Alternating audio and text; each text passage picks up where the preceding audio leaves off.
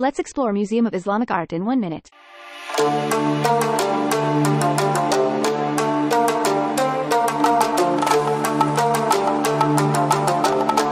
MIA Museum is designed by internationally renowned architect Inversée, who has also designed Louvre Pyramide and the Pyramide Inversée.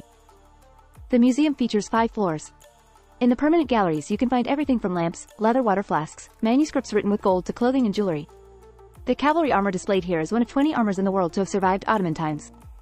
The gift shop is exhaustive and you can find all sorts of souvenirs from pencil to magnets to home decor and even quill pens.